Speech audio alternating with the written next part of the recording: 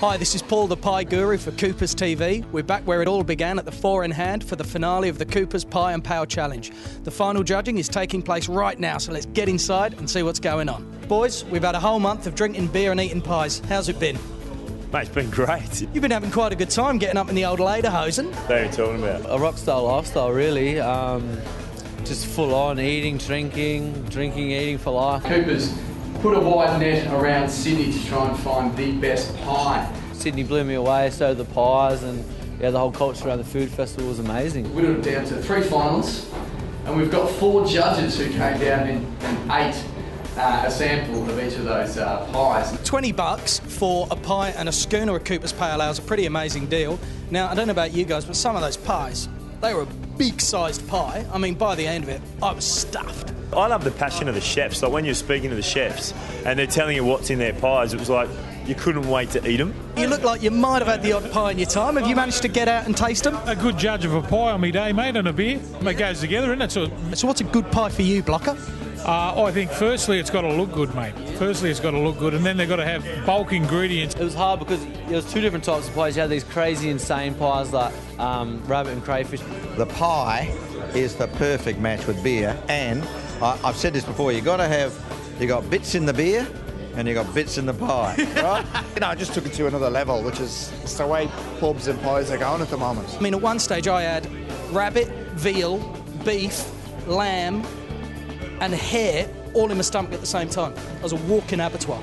But that is the life of a guru. There's something about food that brings us all together, and there's been an amazing buzz all month, and genuinely having this involvement in the festival has just added another dimension. It's all about ingredients, and if you've got a good chef with great ingredients and good ideas, like, who cares if it's in a pub? Like, everyone's a winner. Aside from the pie competition we've done with the Herald and the Sydney International Food Festival, it just got announced last week that we were awarded through the industry Best Beer in Package and Best Beer on Tap. So that deserves a round of applause, guys. We're talking about flavours, and these guys know it's about a flavour experience. And you know, if you're going to have good food, you've got to have good beer with it. You've never had too many pies. 1.5. They were great. My first full one for the day. Yeah. It's only early days. Very good. Yep. Enjoyable. The finalists are, in no real order, the Riverview Hotel, and they made a Berkshire pork and apple cider pie. So good work, guys. The 3 weeds in Roselle, that white-haired one.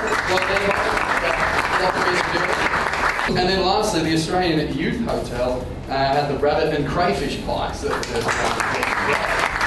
And congratulations to the Riverview Hotel.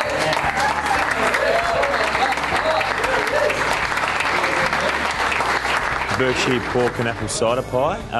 Came out like a board for stars, and I love that presentation. Had a little bit of crackling that you could use to dip in the sauce and a bit of potato. And it wasn't in a pot. That I'm a pastry man, so I like that it wasn't in a pot as well. So that was awesome. That was at the Riverview. Brad, you are the winner of the inaugural Pie and Pale Challenge, mate. How does it feel? Oh, I'm honoured, mate. It's a very good feeling, yeah. A lot of hard work got into this, so yeah, glad it's over though. While you got your moment in the sun, mate, anyone you want to thank? Oh, just the guys in the kitchen. I mean, they've been working round the clock, 6-7 days a week sometimes, so this is like to them, really. I mean, it's, good on them. Thanks very much, Coopers. Cheers, appreciate it.